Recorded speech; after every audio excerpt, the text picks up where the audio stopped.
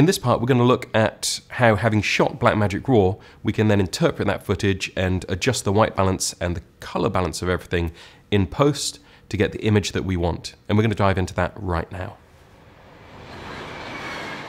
To bring back the detail in the sky, I pulled the exposure down in the RAW panel, so I was able to either adjust the ISO or adjust the exposure so that it didn't feel too grey. Clouds had a little bit of texture and colour to them. These adjustments meant that the car was a little bit darker than we wanted, so all we did is put some power windows on, track those onto the car, and then we can adjust the car independently so we have a little bit more control over how that will actually look. Unlike the model car, we've got a moving vehicle, the camera's moving, the shot is a lot more dynamic. It doesn't always translate to a single power window so well. So what you can do in that situation, if you need to, is put a couple of power windows on for different areas and bring those in and out as you need. This workflow also allows us to pop out certain details like the Union Jack detailing on the back just here.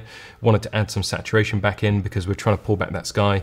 You can see actually if I take off, go through the nodes here and take off this aspect of the grade, the sky has a little bit of color in it, but it's still quite gray, and the exposure, if I'm taking that down on the car, isn't quite right. The car's going off to a little bit of blue because at that point the color temperature of the sky where the sun is versus the sky that's over the car is vastly different. So we need to do a bit of correction on that, so bring it back to the warmer, whiter color that we need.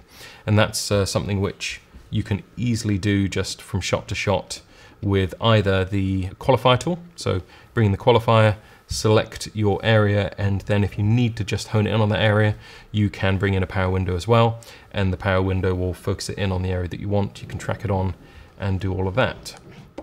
And just looking at the color pop on the red just there, it's quite subtle, but it's enough just to make it sing a little bit so that when you're looking at this shot, you've got the sky, you've got the car sitting at the right exposure level. The sky is warm in the background, it's got a little bit of detail to it. The red is now popping, and we've corrected the white on the car, so it's all sitting a little bit more where we want it to. So that's looking good.